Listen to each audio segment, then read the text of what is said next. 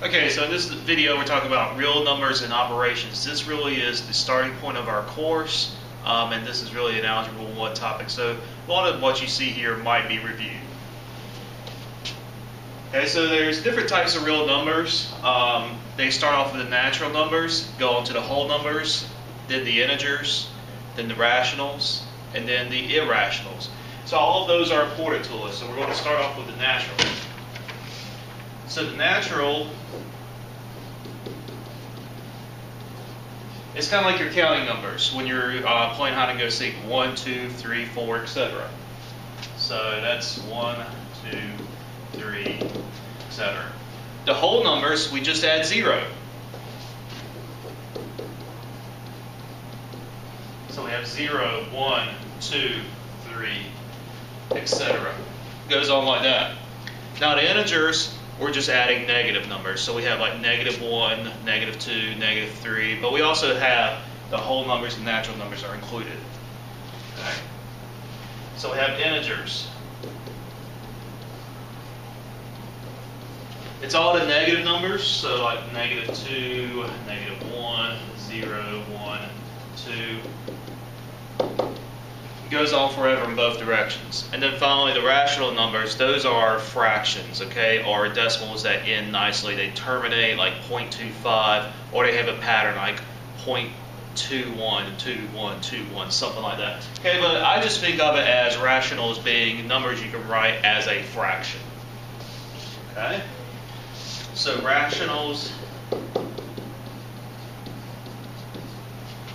we will call it nice decimals.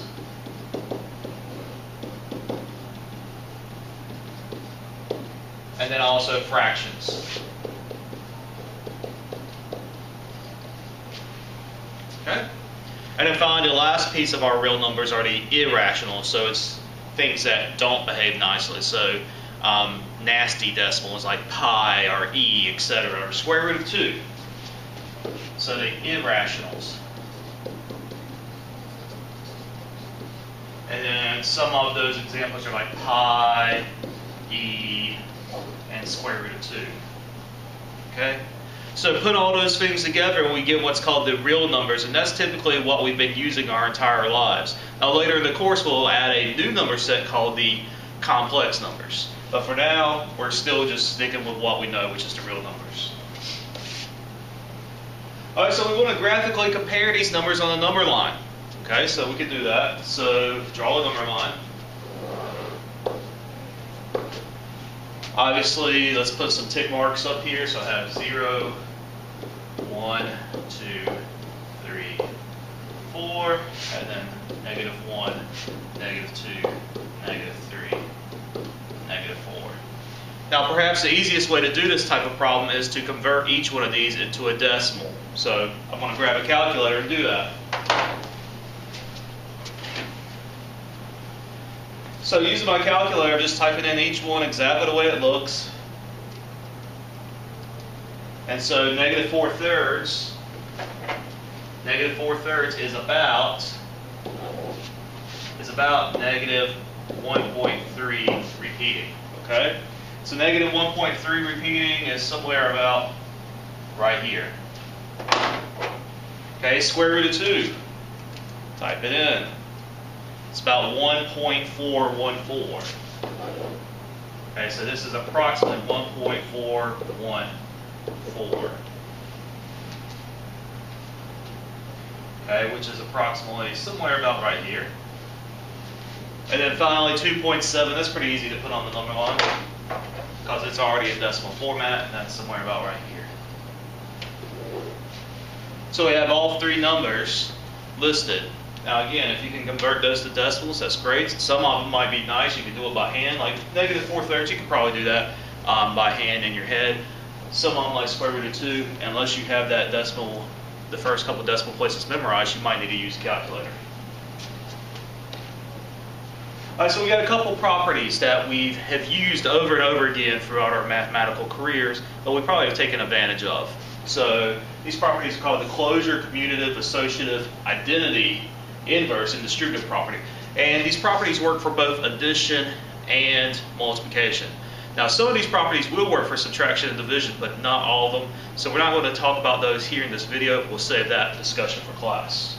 So first, the closure property.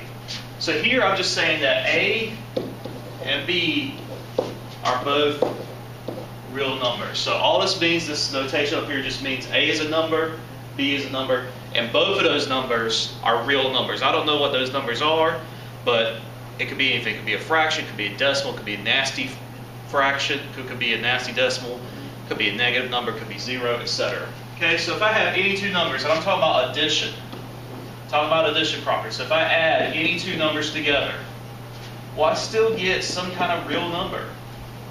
For example, 1 plus 2 is 3. 3 is a real number. Commutative property says the order doesn't matter. So A plus B is the same thing as B plus A. Okay, the order that I add does not matter. The associative property uses grouping. So I'm going to use A plus B plus C and put these in parentheses. But I can regroup those. I could say, all right, well, instead I'm going to do A plus B first plus C. Okay, grouping doesn't matter. Remember, we use parentheses to group, and based on the order of operations, we take care of parentheses first. The identity. So here we have what's called the identity element. So 0 is our identity element for addition. So A plus 0 equals A. All that means is identity is you get yourself. So identity is like your self-identity. Think of it that way. If I take any number and add it to 0, then I'm going to get that same number back. Okay? I keep its identity. It doesn't change. The inverse, we're going to be talking about the additive inverse.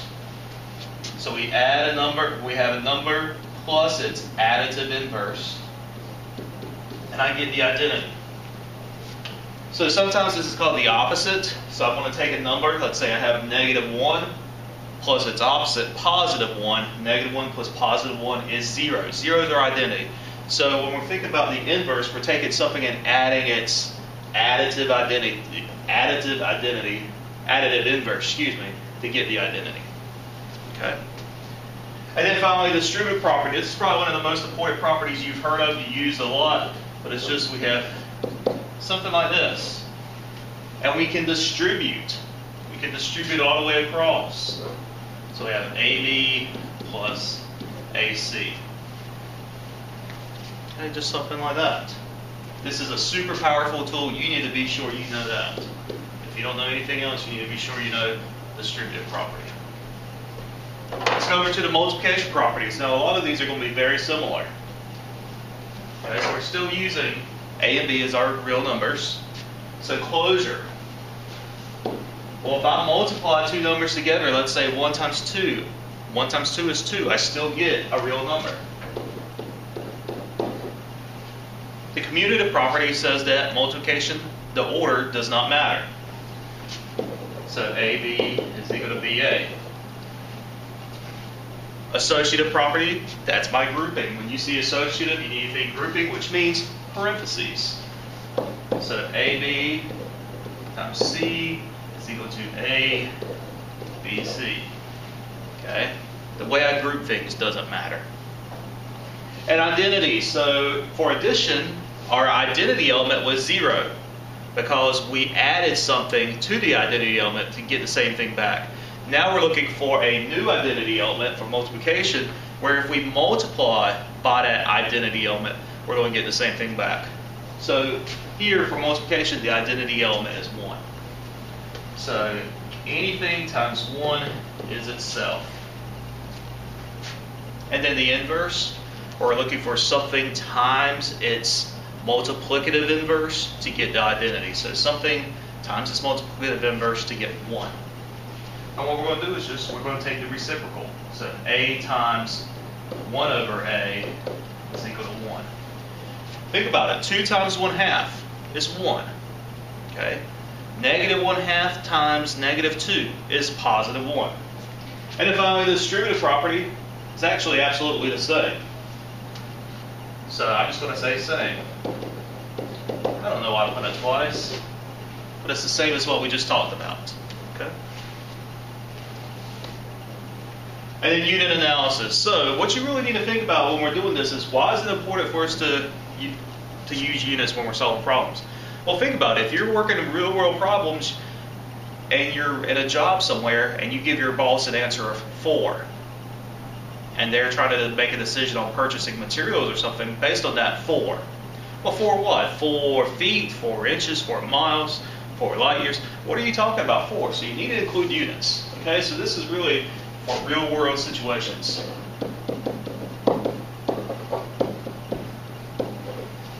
Okay, it's always important to specify what you're talking about.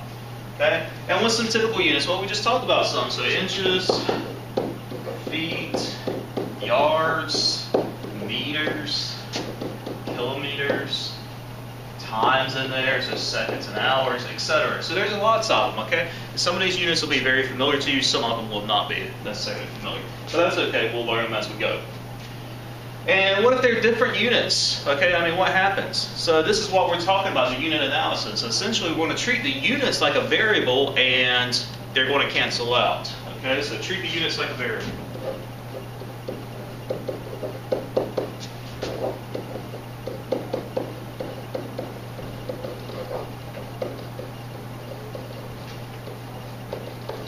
And what I mean by that is, you can combine like terms. Okay, so if I have 1 foot and 1 foot, you have 2 feet. Okay, or if I have 1 hour divided by 1 hour, well, that's just 1. The hours cancel out. We're going to do an example of this on the next page. All right, so here, we've got several problems. I'm going to just go through these, and we're going to talk about, what's going on. So the first problem, 345 miles minus 187 miles. But it's just a matter of combining like terms, just like we would do with variables. Okay, so I'm just going to use my calculator to knock it out pretty quick. You can do it in your head if you want to. So this is 158.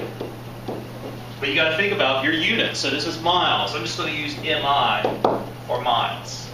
Okay, you can actually write out the word if you want to, but typically MI is what you're going to see. All right, so here I've got, I'm going to take care of my numbers first. So 1.5 times 50. Which is 75. But now I need to take care of my units. Well, I have hours up top, hours on bottom. So, just like if we divided, we had 2 on top, 2 on bottom for a fraction, we would know we just get 1. Those 2's cancel each other out. Same thing with the hours. Hours up top, hours on bottom, cancel out. All that's left over is miles. So this is 75 miles. Okay. $24 divided by 3 hours. Okay, well, unfortunately, no units cancel out, so all we can do is take care of our numbers. So 24 divided by 3 is 8. So I have 8 up top, and it's $8 divided by 1 hour. So that's kind of like you're making $8 an hour at your job. Okay, this next problem. Now, here's a common mistake students make when we're dealing with a problem like this. We have lots of fractions. You multiply straight across for the top and straight across for the bottom. So I'm going to take care of the numbers up top first. Just the numbers. I'm not worried about the units yet. So I have 88 times 3600 times 1. So I end up with 316,800 up top. And then on bottom, I have 1 times 1 times 5,280. So 5,280 on bottom. Okay, so I've taken care of the numbers, so all that's left to do is to take care of my units. I have feet up top, feet on bottom. So these 2 are going to cancel out. Notice I'm just canceling out the units. I'm not canceling out numbers. I have seconds on bottom, seconds on top. They cancel out. And all that's left is miles on top and hours on bottom. So miles per hour.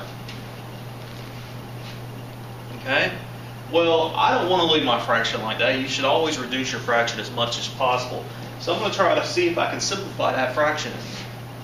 So 316,800 divided by 5,280, and it comes out to be a nice 60. So this one is equal to 60 miles per 1 hour.